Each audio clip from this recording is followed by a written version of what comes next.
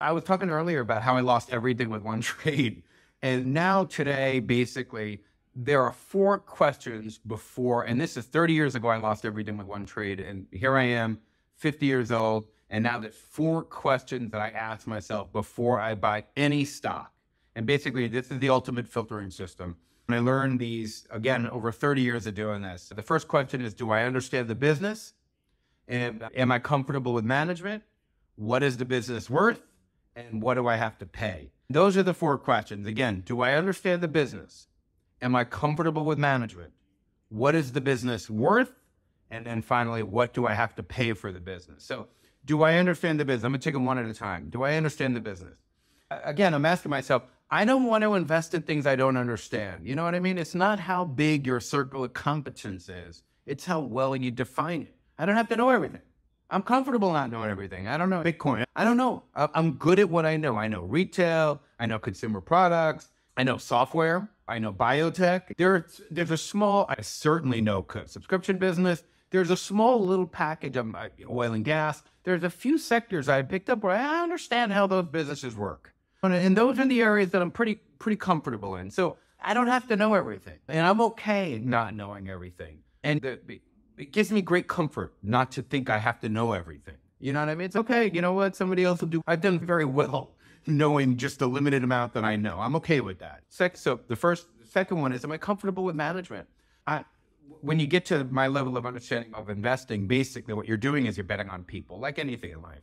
And what you've learned is there are some CEOs, like I basically follow their careers. Basically, there are certain people who understand how to run a business.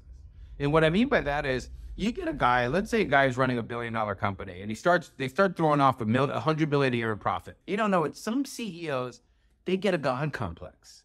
They think they're untouchable. So they're delusional. They'll say, oh, I'm going to buy a jet. I'm going to buy this. No, I'm a shareholder. That's our money. I don't want to go into to feed your delusions. So that's actually not even as harmful as other things that some CEOs do. Some CEOs, they get crazy, delusion of the grandeur. I'm going to buy this other company, they just go on buying sprees, buying poorly, using that extra $100 million that they're getting in a year in profit. So basically what happens is that 100 million in 3 years turns into 20 million, and it's divided over twice as many people. So the original shareholders get 10 million, the new shareholders, if it's the merger, get another 10 million. So they destroy shareholder value. They're not thinking cogently. Whereas other managers who really know what they're doing, they're saying, you know what? We're getting 100 million a year profit. Let's pay it all out to shareholders unless we see a better way to invest this. Truly a way that'll give us double this or whatever, higher return on our invested capital. So basically, you want to find managers who aren't delusional, who understand the shareholders own the business, pay it out to them if you can't find a better way to spend the money, period. So that's number one. Again, number one, do I understand the business? Number two, am I comfortable management? Number three, what is the business worth? If I can't value something, I'm not going to touch it. A Toyota Camry might be the greatest car in the world, but is it worth $1 million? No, it's worth $30,000, $40,000, whatever they sell for right now. You know, you have to assign a value to every business. Every business has an inherent value. So I have to be able to say, if this company has a certain amount of profit over the next 10 years, $100 million in profit each year, it's growing 10, 15% a year for the next 10 years. If I own this company privately, what would that mean for my pocket? And then I value the business. What would I pay for them today? So I have to understand what the business is worth. And then I have to decide, what do I have to pay? If I, for example, see that a stock is worth 25 bucks a share, but it's trading at 60, I'm not going to pay that.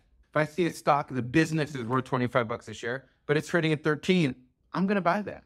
So basically, there's a big difference, and a lot of people don't really get this, between what a company's worth and what it's selling for. Very different things. So I won't buy anything unless I can answer those four questions. Again, do I understand the business? Am I comfortable with management? What is the business worth? And finally, what do I have to pay for that business, for those shares?